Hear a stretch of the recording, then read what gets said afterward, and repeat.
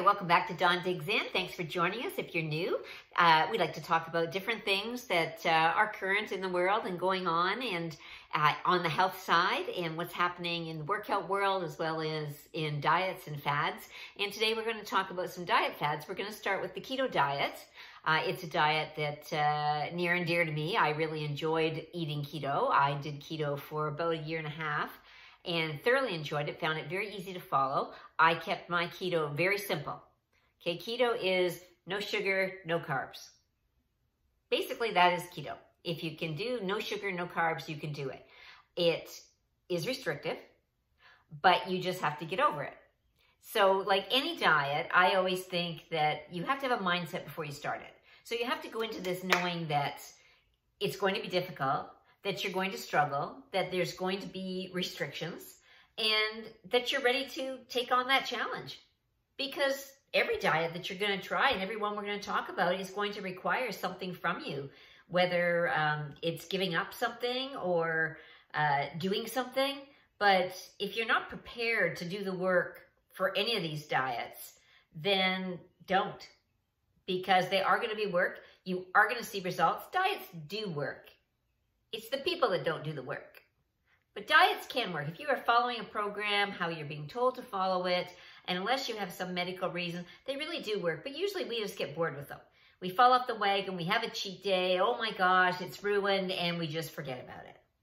Well, keto is one that is not very kind to us when we fall off the wagon.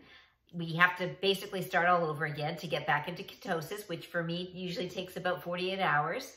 And that means, you know, lots of water and really keeping my diet really clean, whole foods, lots of vegetables. I would have bacon and eggs for breakfast. I would have some maybe salami roll-ups, some cheese, some almonds, maybe some nut butter for lunch. And I really am not a big on snacks because I found the snacks just lead to different things because I want that sweet and salty, which I can't have. So it was easier for me just to have my breakfast, my lunch, and my dinner. You can certainly snack as many vegetables as you want all day long if that's something that you can do. It's not something I chose to do. My dinners I kept pretty much the same all the time. It was always meat, a vegetable, and a salad. Usually we would have chicken shish kebabs or beef or pork, a steak one night a week, chicken wings one night a week. So it was always the same. You know, my husband would go shopping and it was the same things every day. And I like that. I don't have to think about it. I knew that Monday was chicken kebabs. I knew that Tuesday was beef kebabs. I knew Wednesday was steak. I knew Thursday was, and so on and so on. It wasn't a problem for him either. He didn't mind eating the same things. It was simple. We'd throw them on the barbecue. I'd make a salad. Boom, boom. We're done dinner. And that's it. And on to the next day. And I did that for almost a year with no complaints. Neither of us are very, I don't want to say not adventurous in our eating, but we more think of food as nutrition than an experience. So we really found it easy to just, or for me, my husband, he wasn't on the diet, but for me, meals are not an experience. I do have an experience meal once in a while. We'll go out to the keg, or we go and have a nice dinner with friends, or you do something, or it's a pizza night or whatever. But I don't have them on a regular basis, and I didn't do them while I was doing keto, just because it was too difficult to get back in if you got out, so it was easier to make sure you didn't get out. The keto diet has so many positive things. Your body is just an amazing machine. It can run on these two systems, glucose and ketones. Both are good. Both have benefits. Ketones are a system that our body ran on way back in the caveman times when there was no food around, you know, and they were just eating meat. They didn't have wheat and breads and all that. So their body lived on ketones because it didn't have the carbohydrates. So it's a system that's always been with us since the beginning of time. It's not wrong when people go, oh, you can't do keto, it's bad for you. It's not bad for you. You just have to make sure that you get your nutrients in through your vegetables and vitamins and other ways. But it was an excellent diet. I found it very easy to follow. I did not use a glucose meter or a keto mojo. The only thing I used was the urine strips that you pee on, and I found them totally helpful because with the strips you were either in ketosis or you were not. So if there's a color on it, you're in. If there's not a color on it, you're not. I didn't care what the level was because it didn't matter. It's a yes or a no. So, you know, the only thing the color really tells you is if you have too many ketones, then you're peeing them out. And you don't really want that to happen. So as long as there's color, that's good. You're in the right mode and you're using your ketones properly and you're not wasting them because your body doesn't need them. So keto was an excellent diet. I found that I didn't buy too many things. The only things that I bought was a sugar substitute. I used the Lancata monk fruit. This is amazing. You could also buy Swerve. Both of them are great. This I find has absolutely no taste difference to me than sugar. I'm a baker. I bake with it. My husband uses it on his cereal or in his coffee now. I use it for everything. You can pick that up at Amazon, Winners, lots of places. I get it online for somewhere else, Nutra Canada, or, but excellent product. Coconut oil was another one. Fat bombs. Fat bombs were saving grace of this diet. Very, very easy to make. It's a cup of your coconut oil. It's cocoa powder. It's some sweetener. I would just stick this in a blender or in my magic bullet and turn it into an icing sugar if I didn't have any on hand. And a little bit of vanilla. Mix that up.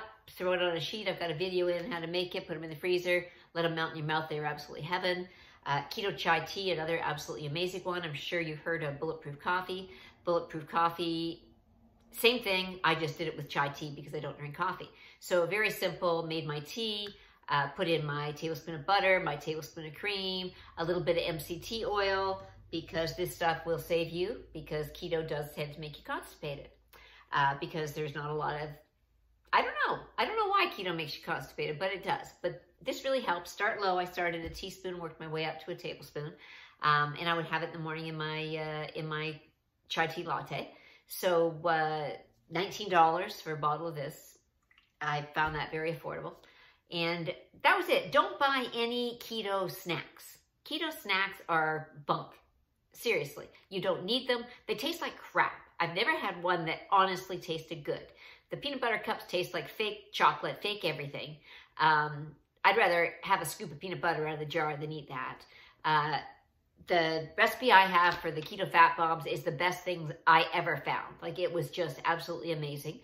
There's also a lot of cookies you can make. You can get the Lily's no sugar chocolate chips. These taste really good, and you can make a chocolate chip cookie using almond flour and butter. Really simple. So there are mug cakes. You can make a mug cake. It's just an egg and some cocoa and some almond flour and some vanilla and some butter.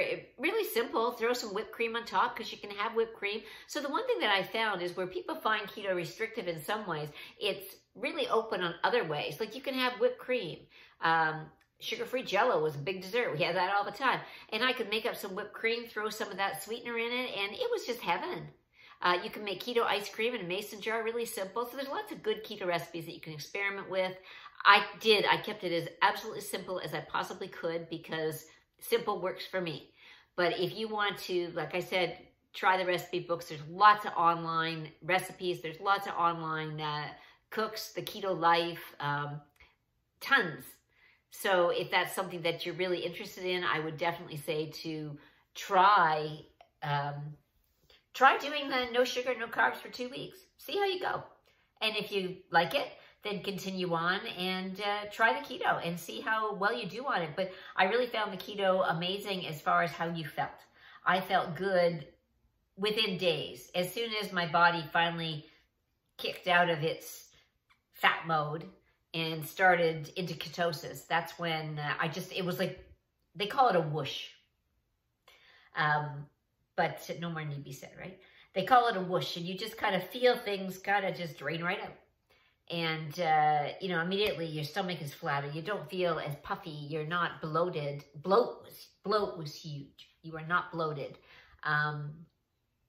It was I can't say enough about it. Keto to me was a great diet. I would give it 2 thumbs up. I would tell anybody to try it at least once and see where you go. I transitioned from keto into intermittent fasting after, I'm going to say 6 months, maybe even less than that, I started the intermittent fasting, only because it was easy and I was sick of eggs. So I would just not eat breakfast, and I just kind of started the fasting without really realizing what I was doing. So our next topic is going to be on intermittent fasting. So we will talk about that on our next visit. So until then, I hope that you look into the keto diet if that's something that you're interested in. I hope you got some value out of this and some information that you may not have had, that you didn't have to come up with all these different things to eat. You can eat the same thing every day as long as you're okay with eating the same thing every day. That's fine. So give it a try if you want to. If you have any questions, please ask. And like I said, our next talk will be about intermittent fasting. And until then, hope you have a great week and a great workout. And you are totally awesome. And high five.